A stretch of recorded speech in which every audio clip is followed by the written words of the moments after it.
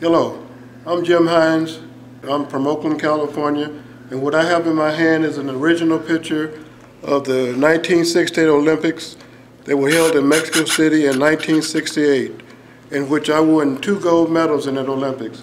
This picture here is a picture of me winning the 100-meter dash, and I will have this picture auctioned off to the highest bidder.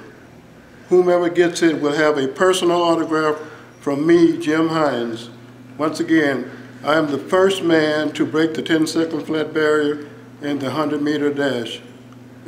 I am very proud to be auctioning off this picture. Thank you.